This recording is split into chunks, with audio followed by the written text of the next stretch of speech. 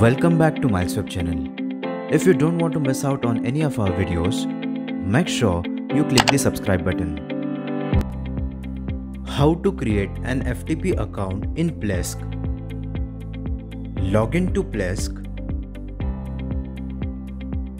Click on FTP Access. To add FTP account, click on Add an FTP account. Enter the account name in this text box.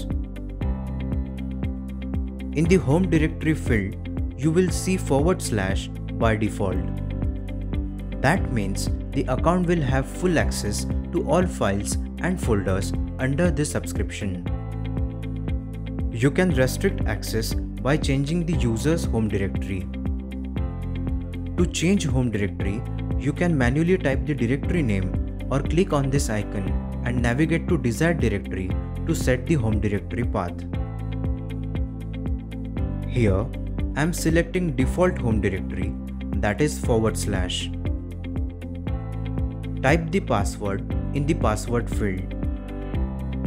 The password you enter must be alphanumeric, that is combination of upper and lowercase letters, numbers, and special characters.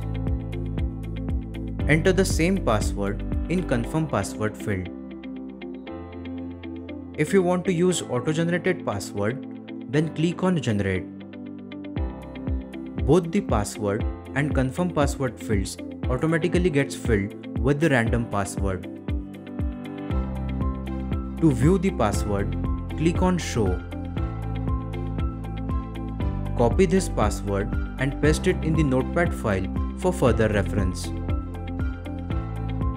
In hard disk quota, you can set hard disk space either from the unlimited checkbox or manually define the hard disk space in this text box. In permissions field, you can give read-write permission to the user by clicking on these checkboxes. Click on OK and you will get a success message. So, in this way, you can create an FTP account in Plesk. Thank you for watching this tutorial. Give a thumbs up if you found it useful. Reach out to us on this email ID for any of your technical queries.